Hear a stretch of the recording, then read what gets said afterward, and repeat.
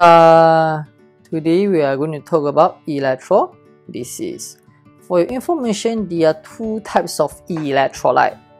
They are molten electrolyte and aqueous electrolyte. Molten electrolyte is the one that without water molecule in it. Aqueous contain water. Here are the experimental setup. Okay, just remember the experimental setup for both molten and aqueous, they are different. For molten, heat is always needed. See, example, the electrolyte in this case, molten lead to bromide. So, what are the half equation at anode and cathode? Before you start doing it, always list out the ions present in the electrolyte. So in this case, there are lead-2 ions and bromide ions. Therefore, anode attract negative ions, cathode attract positive ions. Bromide discharge at anode, lead ions discharge at cathode. So these are the half equations. Okay, one thing remember.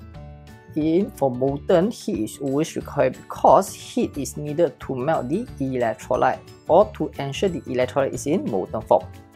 Next, followed by observations. Anode, gas is produced. Always remember, whenever gas is formed, the observation is always gas bubbles are formed. Cathode, lead atom solid is deposited. Alright, next for aqueous, electrolyte, this case will be aqueous lead-2 bromide.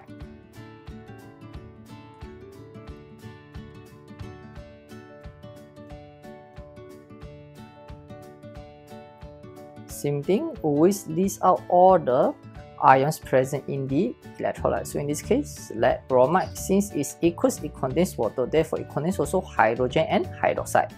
So which one to get the charge? Based on the precision, always pick the one that's lower. See, Br and OH, so which one is lower? Hydroxide is lower, therefore hydroxide get the charge at anode. Cathode, lead and hydrogen. Hydrogen is lower, therefore hydrogen is the charge at cathode.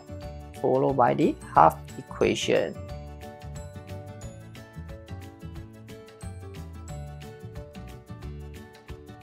Right. Observation, see anode gas is formed, therefore gas bubbles are produced. Cathode, gas is formed as well, therefore gas bubbles are produced. Alright, just a tips for you to remember, okay, for aqueous, okay, the ions that get discharged is always based on the precision, okay, in the reactivity series. Always pick the one that is lower. Alright, take notes. That's it. Thanks.